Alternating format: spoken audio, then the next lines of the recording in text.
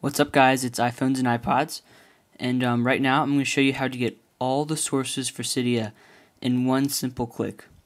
And this opens you up to everything you could ever possibly download in CYDIA, and so this is really helpful. So what you're going to do is open up CYDIA like I just did.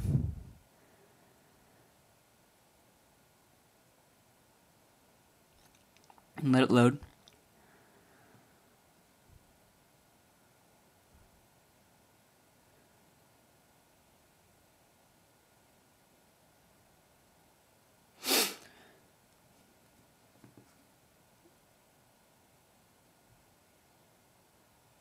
And we're going to go to sections, and we're going to click on repositories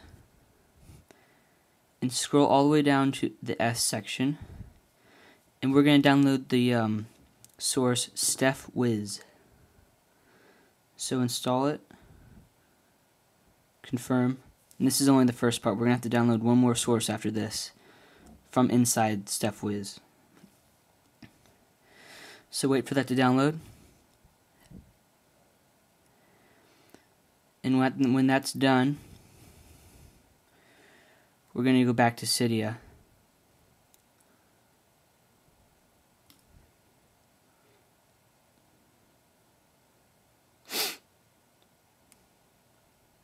So return to CYDIA and go back to sections and repositories, repositories, and at the top of the list, it's going to be under A.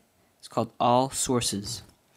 And what this is going to do, it's going to install all the sources you could ever put into CYDIA, so you can download a ton of stuff. So we're going to install that, confirm, and this might take a little while because it's a lot of sources. So just let it do its thing.